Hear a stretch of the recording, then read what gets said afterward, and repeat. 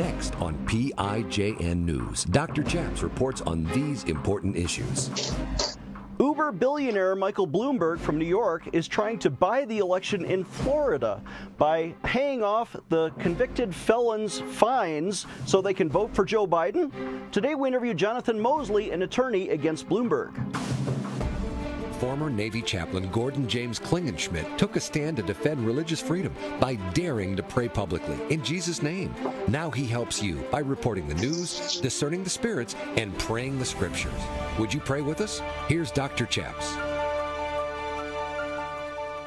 God bless you in Jesus' name. My name is Chaplain Gordon James Klingenschmitt, Dr. Chaps, and you're watching PIJN News.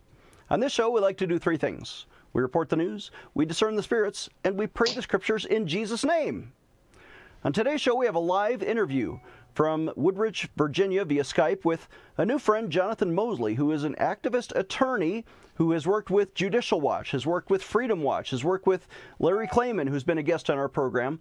And Jonathon is now active in the election process against Michael Bloomberg, who is apparently breaking the law in Florida by literally paying the fines of convicted felons so that they can vote for Joe Biden.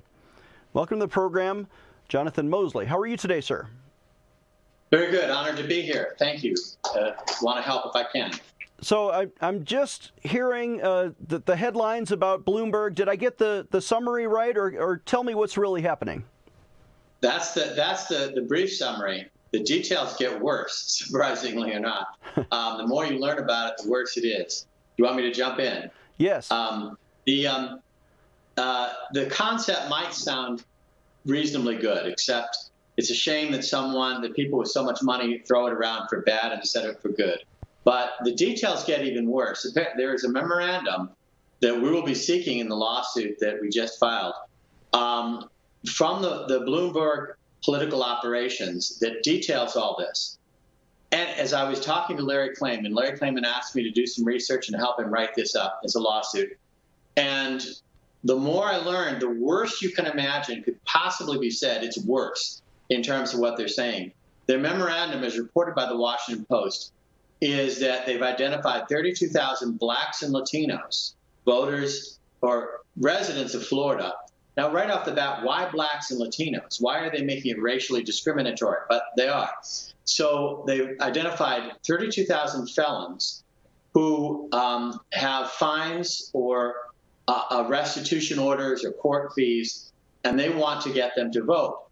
And they say specifically the reason why they want to pay off the fines of these felons is because they have identified them as likely to vote for Joe Biden. They're just very open about the reasons that they're doing it to manipulate the elections. The memorandum, as reported by the Washington Post, says that that is a larger margin than the last Republican governor was elected in Florida. So they believe that if they get these voters registered, and they will vote by a larger margin than the last statewide election that went in favor of the Republicans. So the purpose is very clear here, to manipulate the election. Well, let me ask a question about that. I'm hearing that that Bloomberg is actually violating Florida law, because Florida law says you cannot basically give anybody anything, an incentive, a financial incentive in this case, as an incentive for them to vote. Regardless of who they vote for, you cannot basically bribe them to become a voter. And Bloomberg is obviously intentionally trying to do that in violation of Florida law. Could he face any criminal charges himself? Yeah, he could. It's one of those things that might sound like a good thing, just to be flippant about it. Might sound like a good idea over dinner, over pizza and beer or something. But he is not a pauper. He has plenty of high-powered lawyers and political advisors. He just ran for president. So he should have consultants who should have looked into this and said, you can't really do that. There are about 5 different statutes in Virginia that I found doing my research for Larry Klayman. That one is to pay someone to register to vote. Believe it or not, there's actually a statute on that. I'm amazed how often there is not a statute on something there should be. But there's a statute, and these are criminal statutes. It's a crime to pay someone to register. To pay someone to corruptly influence the election is another statute. To bribe someone who to vote for, obviously, is a violation. To aid and abet all these things is another violation. And so there was an organization, the Florida Rights Restoration Coalition in Florida, that apparently, as far as I can tell, was just innocently helping anybody without any criteria, not trying to achieve a result, just trying to help people get back on track. And so they were doing this. But then Bloomberg came along. He's announced that he's going to spend $100 million in one state, Florida. Now, if you think about Senate races, I helped Christine O'Donnell in Delaware, and she blew records by raising $7.5 million for one state. This is $100 million in just one state to make sure that Florida goes to Joe Biden, which would pretty much make it impossible for Donald Trump to be reelected. On top of that, then he raised another $16 million to target these felons, blacks and Latinos, racially discriminatory project, who they believe are likely to vote for Joe Biden. So the other thing I'm indicating is that it's in the lawsuit is that anyone having their fees paid is going to know who he wants them to vote for, because he's spending $100 million in addition campaigning for Joe Biden. So they're going to kind of know he paid off my fines, and I know who he wants me to vote for. And they talk in great detail in the memorandum about why this is a target, and they talk about really damning things about how this is going to be cheaper to add votes. Not my words, their words. Add votes to the Democrat column. It's the most cost-effective, certain way, because pretty much everybody else has made up their mind. So getting these votes. Now, these are voters who are felons, so they're not eligible to vote. But in 2018, the voters passed a referendum, Addendum 4, Amendment 4, and that allowed people to be able to become registered to vote again if they've completed their sentence. The courts then, including Barbara Lagoa, who was up for consideration, decided that means you have to do everything. You can't have something that's undone, like you didn't pay your restitution to the victim, you didn't pay your fines, you didn't pay your fees. Until you've done everything, you haven't completed your punishment, so you can't be registered to vote. That's where we are right now, is that realizing this, a lot of people tried to vote, and the court said, no, you have to pay. Because one of the things that, and I don't know, we're running out of time here, but one of the things people need to realize or remember is that when a judge sentences someone for a crime, they can say, well, I won't punish you for as many years in jail, I'll impose a fine instead. So a fine is often less time in jail if you pay the fine. But these people aren't paying the fine. Bloomberg is paying it for them. So they're not really bearing the punishment. But the issue is that if they're clear with all of their fines and fees, then they can go and register and vote, and they may be able to vote in this election. Yeah. Let's take a short break. We're going to have more with Jonathon right after this. I want to find out if he's going to sue Bloomberg or if he's waiting for the Attorney General of Florida to do so, Pam Bondi, right after this. Dr. Chaps will be right back with more PIJN News. I'm Dr. Chaps. Jesus said in Matthew 24 that famine would be a sign of the end. And we are now facing a famine of biblical proportions in one of the poorest states in India, where our charity has sponsored up to 259 orphans and children for many years. But now, there are thousands of people starving in the streets because of the unemployment there. And we've been helping widows, like the letter we received from Sanuri, who writes to us and says, I stay with my 3 children in the slum. I was washing plates in the hotel and earning bread for my family, paying house rent. Suddenly, I lost my income. After hotels were closed by the government, this was a shocking moment for me. Afterward, we could manage eating half a meal a day to manage a scanty ration for longer days. When there was no ration left for my family, I was quietly weeping outside with agony. An unknown fellow came and asked whether I am a widow. I said yes. He wrote my name and address and asked me to collect ration from your office. I got that ration with joyful tears. I strongly believe that God helps the helpless during troubled times through benevolent people. You know, the benevolent people she's talking about are you. And your generosity, when you give through our ministry, is actually helping her to see God.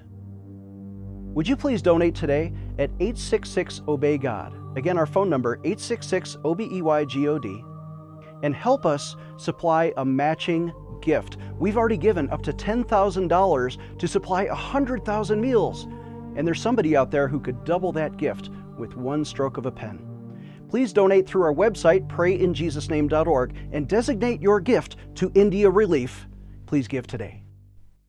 Empowering you, the grassroots activist. Here is Dr. Chaps. Welcome back. I'm Dr. Chaps, joined again by Jonathon Moseley, an attorney in Virginia, who is now taking on Michael Bloomberg, a New Yorker, but their battleground is in Florida, where Bloomberg is trying to buy the election for Joe Biden by illegally paying off the fines of convicted felons to make them eligible voters. Welcome back, Jonathon Moseley. Jonathon, this has all been confirmed by the Washington Post, but you're not just sitting on the sidelines, you're taking action. You and Larry Klayman plan to do what in Florida? Are you guys admitted to the bar there? Larry Klayman is. I grew up in Florida. Larry Klayman is a Florida lawyer, a Florida resident, a Florida voter, citizen, and we filed a lawsuit in Florida against the defendants who are doing this, and also against the Division of Elections in the Florida Department of State to ask them to not accept these registrations. We're asking for an injunction to stop and do this. Because if you think about it, let's say that somebody registers to vote and they shouldn't. Then they vote on November 3rd. You can't find those ballots. There's no way to call those ballots back. They've already been cast. And so, we have a secret ballot. And so we don't know who they voted for. And so suddenly Joe Biden carries Florida, and there's no way to undo it. So we're asking for an injunction because, at least as I put in there, to sequester these voters so that you can figure out later if their ballot should be counted or not. but it has been done. Now, the issue is Florida Congressman Matt Gaetz, great guy. He has warned that this is Bloomberg, this is criminal. He's asked for an investigation. Presumably, they're going to do their job and go after that. It would usually be better if government officials would do their job and we wouldn't have to file lawsuits outside of the government. Sadly, we don't see government usually being very fast or eager or, diligent to do things. So we often feel like we're having to do in the private sector as private lawyers what we wish would be done properly to the Attorney General. But there's another angle on this. Although you guys are filing a private lawsuit to get the election problem and these registrations solved through proper channels, the Attorney General of Florida, it used to be Pam Bondi, if maybe it still is, should be filing criminal charges against Bloomberg himself. I know he's in New York, but could he be subpoenaed down to Florida to face charges? Yes, that would come under the long arm statute, where one's causing an effect in another state. I mean, he's intentionally acting within Florida, and so that would bring him under the laws of Florida. Yes, we hope so. In fact, while we hope for the best, and we have to file a valid lawsuit, I kind of hope that someone might take some of our work as a first draft, because I think I've dug pretty deep into the statutes and showed the arguments of what they should be doing that you might not get just from the newspaper reports. So I'm hoping that some people will take the hint and take the ball and run with it, because they do have more opportunities than a private lawyer does.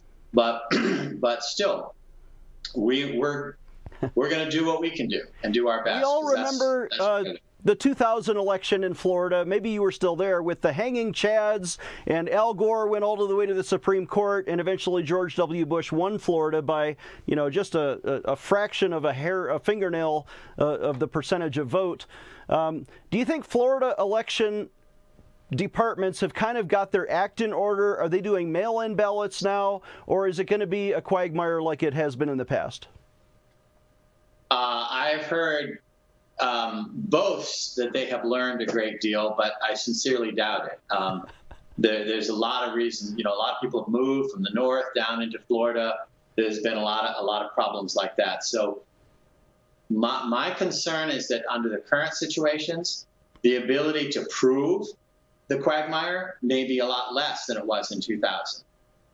That with all these things happening, that it may actually be worse, and we might not be able to detect it or prove it as well as we're able with the hanging chads. So that's going to be a mess. And of course, the argument Ted Cruz has made, we can't have a U.S. Supreme Court that's deadlocked 4-4 when these cases are probably very likely to go up the way it did in 2000. But it's a very bad situation, and that's another reason to confirm. Let me say, we had family friends, Gene and Jeannie Bauer, who went to vote in 2000 and were told they already voted.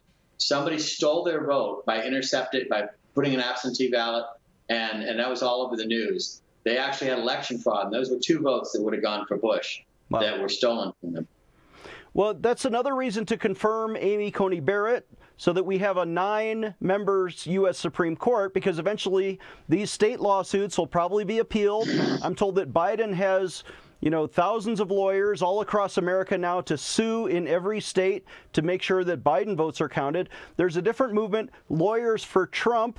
I think they have a website, Lawyers for Trump. You can Google it, where attorneys like yourself are becoming election judges. Senior citizens can become election judges. Anyone can be an election judge. We need people to volunteer in your county all across America. Just say, I want to help watch on election night, make sure there's no fraud, that as a Republican or as a Democrat, you can stand in there and watch the votes being counted to make sure they're not done so fraudulently. Let's take a short break. When we come back, Jonathon Moseley has written a book about Trump and COVID after this. This is PIJN News, defending your religious freedom. Dr. Chaps will be right back. Take action today. Dr. Chaps needs you to sign an important online petition. Today, I want to invite you to sign a critical petition to defend innocent babies and to end abortion in America. On this show, we like to pray and petition God, but we also need you to take action today by petitioning Congress to stop the taxpayer-funded child killing, especially by defunding Planned Parenthood, America's #1 abortion provider. Why are your taxes paying to murder innocent children in the womb? Well, if Congress would simply define personhood as life beginning at conception, we can reverse Roe v. Wade. Please join me today by signing this important petition to Congress. Visit PrayInJesusName.org. Again, that's PrayInJesusName.org, and sign your petition today. Sign today's petition right now. Again, visit PrayInJesusName.org to sign our petition right now. The Bible says in 1 Timothy 2 that we are to pray for kings and all those in authority. Why? So that we can live peaceful lives in godliness and contentment. In that spirit of prayer, we have commissioned 500 commemorative Donald Trump golden coins. Each one says, "In God we trust." And we will send this to you for a donation of any amount when you call us right now at 866-OBEY-GOD or give through our website, PrayInJesusName.org. There's a limited number of these commemorative coins, and why would you have this? Well, every time you look at it or feel it in your pocket, we want you to be reminded to pray for our president, especially in this election year, especially with all that's been happening in the news. We need to uplift President Donald Trump in prayer. Call us right now at 866-OBEY-GOD, and for a donation of any amount, listen, we're running out. Limited supplies. Call us right now, and we'll ship you a Donald Trump coin. Stay tuned for the end of our show to learn how to partner with this ministry. Here's Dr. Chaps. Welcome back. I'm Dr. Chaps, joined again by Jonathon Moseley, an attorney in Virginia who has written a book about Donald Trump and COVID. In fact, that's the website. You can find it. It's TrumpCOVIDbook.com. And Jonathon, what's the premise of this book? Well, this analyzes in detail how well Trump handled the COVID-19 threat from overseas. In fact, the subtitle, just to be provocative, maybe a little clickbait, maybe to irk some people on the other side, says how President Trump saved 2 million American lives from COVID-19. This is it's interesting because I didn't plan to do this. It just kept growing and growing and growing out of attempts to disprove false accusations. You know, we live in a time when the truth is just in such short supply, and we're drowning in so many lies or recklessness. And when you get to the spiritual side of this, is very, very disturbing. So what I ended up doing, writing for my own benefit and for another organization, grew and grew and grew, and I tried to make it into a book to try to get it out to help people. I conceive of this as a resource guide, not just my opinion, but here I've got 222 footnotes so that people can pull out the footnote and prove in their arguments, in calling radio talk show hosts, calling C-SPAN, writing letters to the editor, just talking to family, maybe around Thanksgiving will be after the election, but still. So it's hold not up a the matter book cover. of opinion. It's not up for debate. If you would hold up the book cover and read the title and subtitle so people can find it on Amazon. If they're not going to your website, TrumpCOVIDbook.com, what's the title and subtitle? And maybe go through the table of contents with us. All right, it's COVID. Hindsight is 2020. It's my sister's idea. It's a play on the 2020 election. It's all about the 2020. And the subtitle is How President Trump Saved 2 million American Lives from COVID-19. The reason being is there was this somewhat suspect study that 2.2 million Americans would die. And that was if the hospitals didn't get overloaded. It could have been worse. We got down to around 200,000. So do the math. Because of Trump's actions, there are 2 million less who died. Now, some people may say, well, I didn't believe that prediction, but that's what the other side is arguing from. So we have to admit that he did well. But I go through the different things. First of all, I say consult a doctor. This is not medical advice, please. Then I discuss the Trump saved 2 million lives.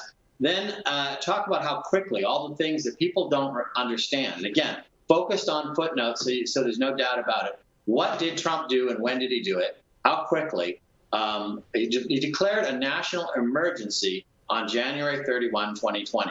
Of all this thing about Bob Woodward's book that he did not, he tried to downplay it. Well, he downplayed it in reference to, I already declared a national emergency on January 31, 2020. So now I want to maybe calm you down a little bit. But he declared an emergency, and I don't know how people didn't catch on to that, that yes, there's a problem. Then we'll talk about when should he have acted, because there's a lot of misinformation about when was the earliest warning, whether there's a warning from overseas, from intelligence agencies. There wasn't. The National Center for Medical Intelligence says, no, we did not issue any report. And so you have to look at how late a reasonable president would have known that there was something to pay attention to. Well, I want to help you contradict what Bob Woodward's book has been accusing the president of. In February, Bob Woodward, who is the former Washington Post reporter, took down Watergate and Nixon, famous author, he's saying that he recorded the president in February not taking this very seriously and saying, well, I don't want to make people panic. But your point is, on January 31st, the president had already declared a national emergency. So the president was obviously taking it very seriously, and Woodward is lying about this. Well, they're very confused. A national public health emergency, which is actually different and more relevant. On March 13th, he declared a more typical natural disaster emergency, but that doesn't really apply very much. It was the January 31 that mattered. He talked about it in the State of the Union. On January 27th, he tweeted about how we're following this very strongly in his language. One of the interesting things that I try to go into about this, it's hard to say, is that just because someone is saying calm down, it doesn't mean they're not doing anything. That is the entire attack of the left. Because Trump said reassuring words, we will get through this, stay calm, there is hope, that must mean he was not doing anything. But I go through that he was doing things. It's possible, in fact, better to stay calm and take the problem step by step and not go into panic, not go into hysteria. But the assumption on the left is all about if you aren't running around with your hair on fire, then you're not doing anything. That is their argument, mostly implied, but definitely their argument. And I go through in here in detail, like while he was saying we have nothing to fear but fear itself, as FDR put it, he was also frantically doing things in great volume and content and effectiveness. And so that is the big thing. They almost act like, and they said the same thing about Reagan and AIDS, you may remember. We have AIDS because Reagan didn't care. If Reagan had just cared, then AIDS would have picked up and left. And in COVID-19, if Donald Trump just cared more, COVID would say, oh, well, then I'm not going to go to the United States because the president cares about it. That is the quality of argument. You'll notice that everything they say in this election is vague and ambiguous. So this is intended to penetrate the vagueness and get specific about, they said, well, he didn't act early enough. Based on what? What was the date he should have acted? What date would he should have known? When did he start to act? When you start to ask those specific questions, you find out that the attacks are false.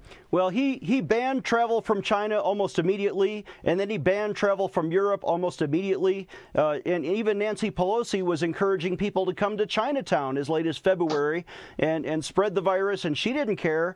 Donald Trump cared first. So I'm with you on that. We have just 1 minute left. I want to close with our audience in a word of prayer. Father in heaven, we ask your blessing now on anyone who's been affected by COVID.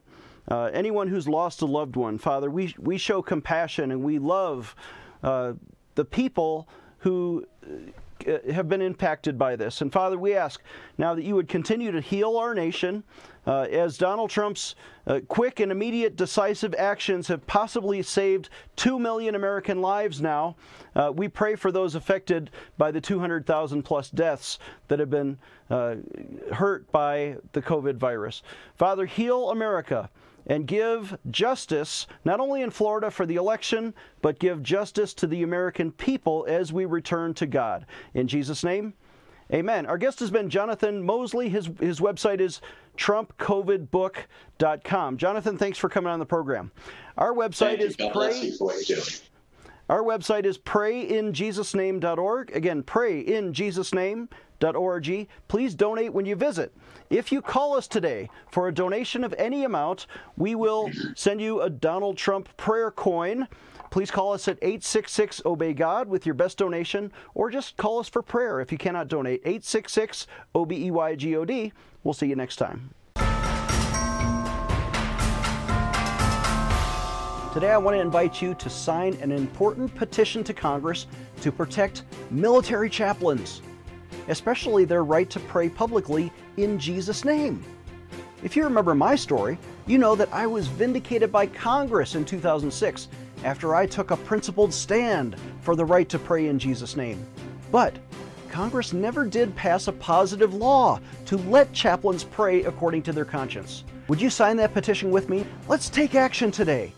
Dr. Chaps needs your financial support to stay on the air. Would you please send your best financial donation today? Please visit PrayInJesusName.org to donate online. Or you can mail a check to Pray in Jesus' Name Ministries, Post Office Box 77077, Colorado Springs, Colorado 80970. You can also call us toll-free right now, 866-OBEY-GOD. That's 866-OBEYGOD. Please sign up for our free emails at PrayInJesusName.org. Again, that's PrayInJesusName.org.